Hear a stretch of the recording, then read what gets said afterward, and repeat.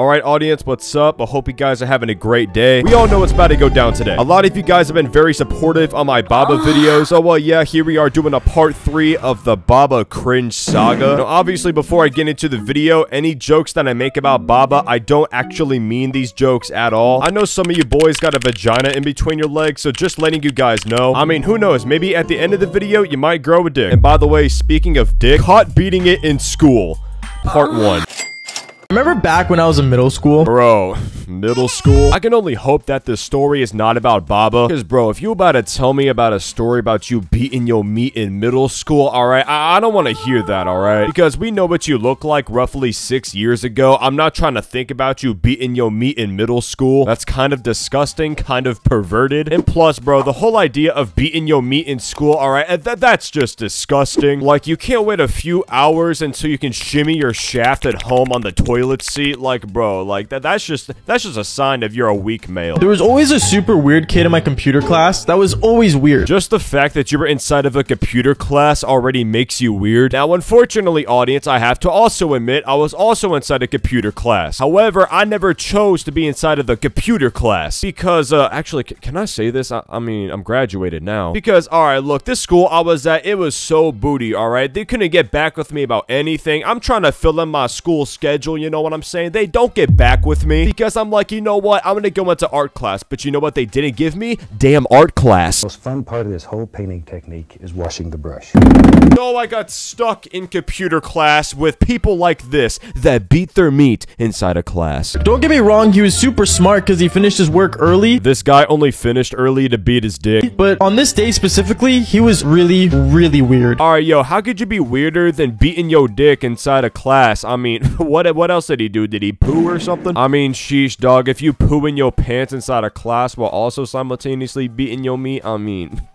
You're just a recipe for disaster. I remember we were doing a pop quiz in my computer class. I think you was popping something else, you know what I'm saying. That's one time. It was something for game programming back in middle school. You guys did game programming? Bro, where is this school? At my school, we just did nothing but learn how to use Google Docs. I mean, dude, we did nothing. Our computer science class just taught me how to do MLA format and how to send an email. Like, what? I want to learn how to do 3D programming in school, but oh, wait a second. I graduated from a school that don't do anything. I'm not really sure, but I remember this kid was sitting in the corner of the classroom and he started making weird noises. Okay, I've seen this so many times already. Yeah, so I don't know if any of you guys are in middle school or anything like that. Comment 1 down below if you're in middle school right now. But if you're in middle school, I can guarantee you a few kids in your class are gonna find this funny where they'll just randomly moan like, yeah, like they're gonna think it's funny. I'm just letting y'all know now. Don't moan in class. Do not moan anywhere in school. It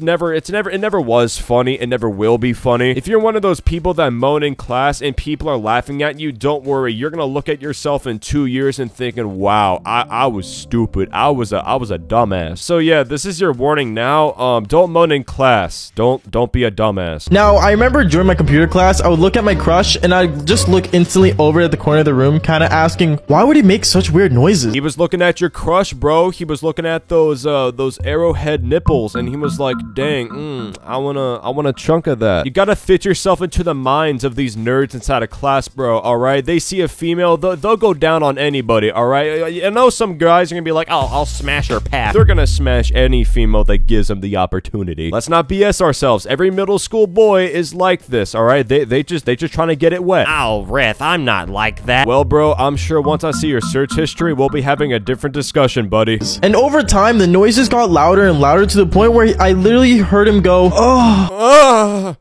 So, sorry, Baba, you just really made me act up from that noise you just made. Except in a more higher pitch since we were back in middle school and none of us really hit puberty at the time. I don't know about y'all, but when I was in middle school, bro, I was so going through it. Every 5 seconds in 7th grade and 8th grade, I was just like, you know, dude, it was bad. But hey, bro, all y'all hear me now on this microphone, alright? I used to be made fun of for my voice. Look at me now, baby. Honestly, it was super weird, but let's just say what ended up happening next grossed me out. So it's not not the idea of what has already happened isn't freaking you out. It's what's happening next is freaking you out. Look, bro, I'm sitting in class trying to do my work on my Ticonderoga #2 pencil, and if I hear, I'm gonna be a little weirded out. Follow for part 2. Follow for part 2. Is this supposed to be the tourist trap to get people to subscribe? Yeah, bro, subscribe to my channel so I can do a part 2, even though I'm gonna do it anyways. Yeah, bro, because we totally want to know how this guy shot his load onto the gymnasium floor. Yeah, dude. I remember when this kid was making weird noises, and I heard that final moan going, oh. Ah! You're making me hard, Baba. You need to stop that now. Don't make me the victim of your next story. In the computer class, I freaked out. I instantly knew what he was doing because I remember he kept looking at his lap and his hand was going up and down like non-stop pop. Audience, let's all be real for a second. If there's gonna be any real story that Baba has ever told on his YouTube channel, I feel like it's this one, low-key. Because this time he's not talking about himself. He's not talking about how much cooter he gets. Because, I mean, dude, look at this guy. He talks about all the stories being in high school. But, bro, this is Baba in high school. You expect this guy to have sex on the weekly? Like, no, bro. Like, nobody expects that. But this time, I feel like with the nerd blowing his load on the computer class, I'm actually buying it. Now, I don't know if this is real or anything like that. I would assume that stuff like this happens actually quite often in schools. But I'm just giving my opinion. Like, 9 times out of 10, I think this story's real. Middle school boys like to blow their load. I mean, what can I say? At this moment, I knew to stay away from him because clearly he had his own business going on. But then I remember our teacher, after the test, decided to make us mark our own work. So basically, we all had to choose a partner to mark their work with, since I guess teachers are lazy like that. On God, man. Teachers are so lazy. Alright, look, if there's a teacher out there, I'm gonna give y'all some pointers. When you make your students grade each other's papers, alright, they're gonna give each other 100s, okay? It's so obvious, but they don't pick up on it. I did it for my friends in high school. My friends did it for me in high school and middle school and elementary school. It's such a common occurrence. Like, bro, get up, stop being lazy, and grade your own papers. And I remember specifically, this kid walked up to me, put his hand on my shoulder with the hand that he used to beat his own meat. I mean, I'd be pissed too if my shirt got stained like that. I'm not trying to wear my drip to school just to have somebody rub their spermicide on it, bro. That pissed me off. And let's just say what ended up happening next was just not it for me or my crush. I mean, same. I mean, I don't know what's so surprising here, but